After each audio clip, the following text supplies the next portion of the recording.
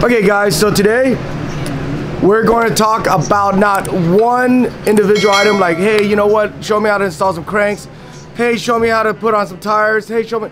We're going to put together a complete bike. Not like what you just saw Max did, but we're going to put together a bike that just came out of the box. Why? Because we just got a huge shipment of the 2021. Some of you guys probably mail order and you guys don't know what to do. I'm going to show you what to do. First of all, most of the bike comes with a 17. Then they have a number 6 for the stem and a number 5 for the C-clamp. You also need a number 15 for the pedal. And most importantly, this. Get out of the video, you've already been in too many today. So as you guys can see, we just got a huge shipment of bikes. Which one should I build up? No, let's not build this. How about, no. What should we build? How about this? Tiro XL, should we? 14. I like this, we need this. Subrosa Tiro XL. Why? Because we don't have one and because it's probably one of our best sellers. So let's go outside because in here it is hot as hell. I'll let the slave child and all the labor worker work in here. We'll go outside. Let's get going. Remember, most important tools. This is the way I would pull it. You know what? You don't want to pull this open because you know what? You're gonna leave all these staples sticking out and it's gonna cut you. This is the way we do it here.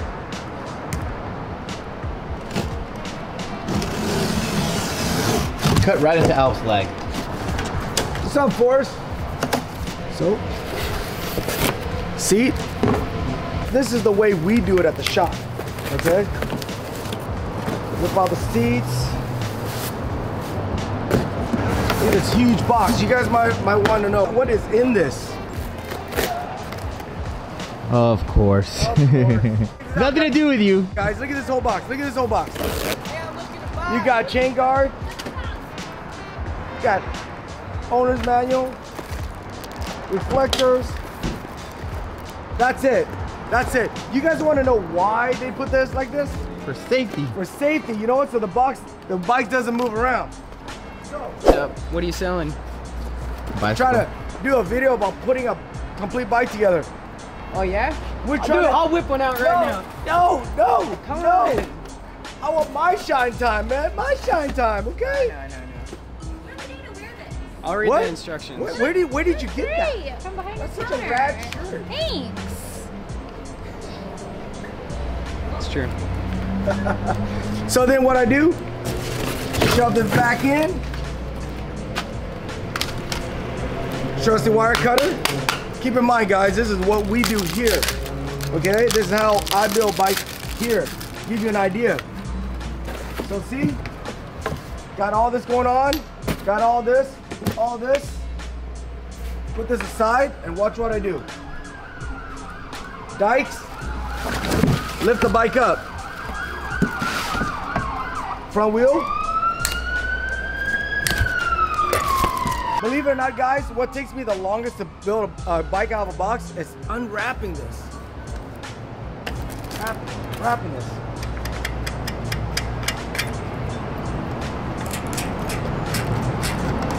Get this thing off. On here. Be sure. Wheels on right. See his little hook? His little safety hook? Needs to go right into this hole right here.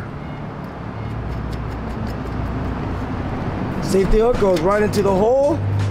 Remember, guys, one of the most important advice I can give you is take your time, one step at a time. Remember the 17?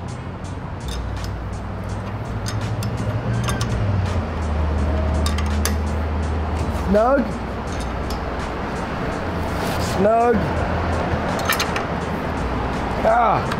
There. Now you got front wheel on. Bring the bike back over here. Unwrap that. Cut the handlebar. Get this out. More wrappings. Oh, these people are such a waste of money.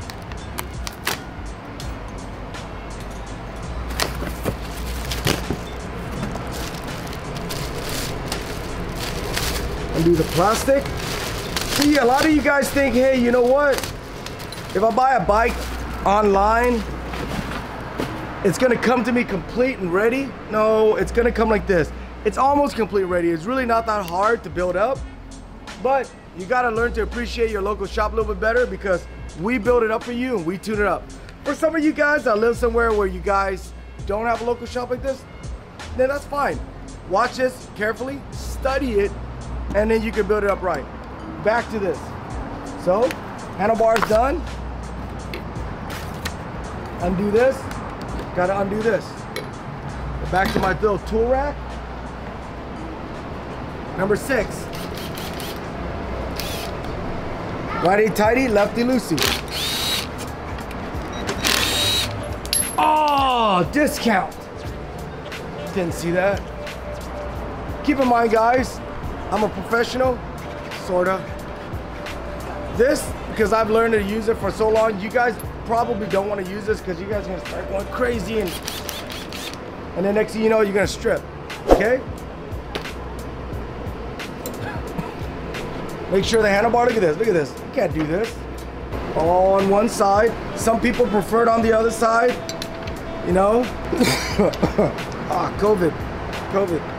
It's like jiu-jitsu, dude. See, holding with my armpit. Just kind of get it in here a little bit. Hold it in here. This. Okay. You guys see the knurling? What you guys have to do is you guys have to center it. See, it's sticking out a little bit here, a little bit there. That means it's centered. Easy.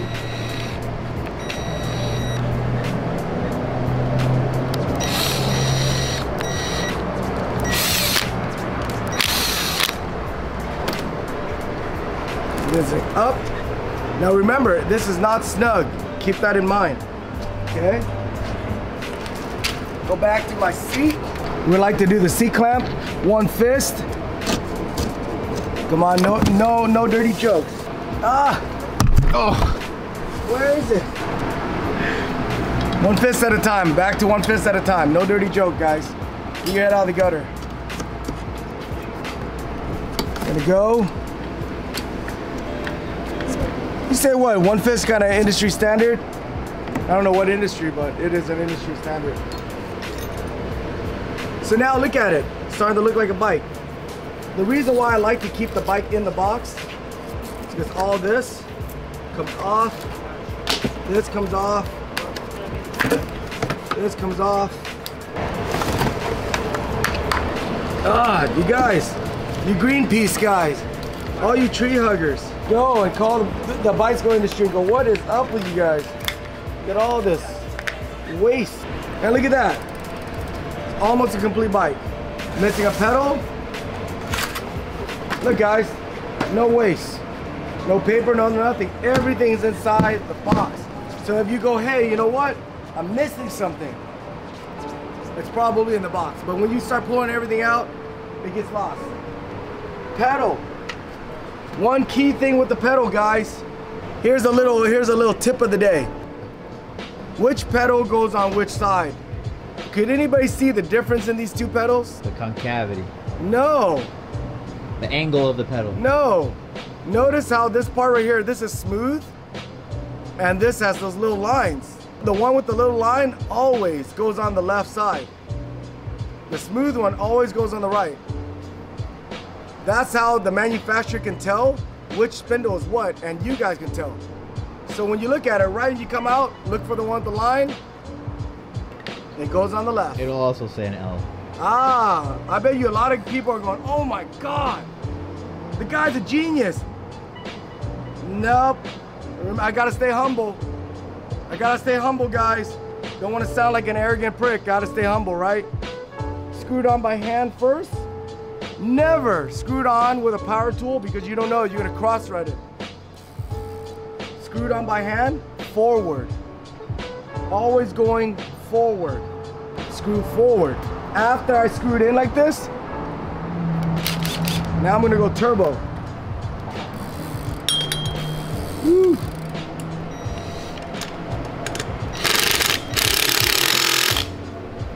I have my power tool set, so it's the right torque. And look, the bike is done. No, not yet. So what I'm also gonna do is I'm gonna go and I'm gonna finalize everything. Always double check, cause this is safety. Check the pedal. Remember, forward, tight. Got all my tools in my butt. Pause. We're at the 17 again. Go on here. Give it a quick nudge.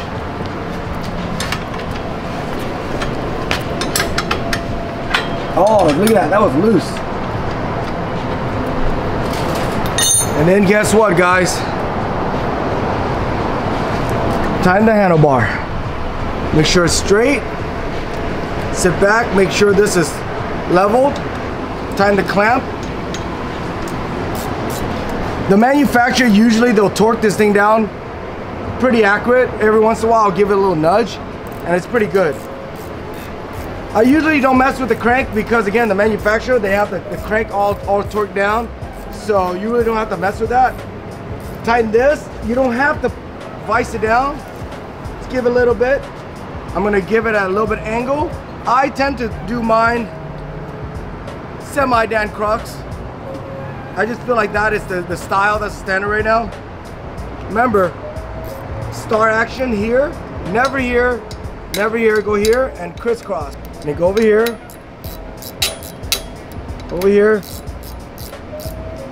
Okay, and then one more round. Let's give it a little snug, not too hard. And then one more little thing. Look at this brake lever. And again, this is how I set it up for my retail. This is not preference. Up.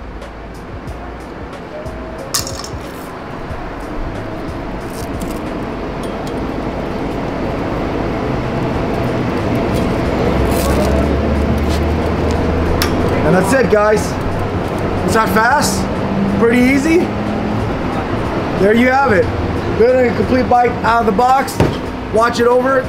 Remember, take your time, step by step. Don't jump around and double check everything because it's your ass on the bike.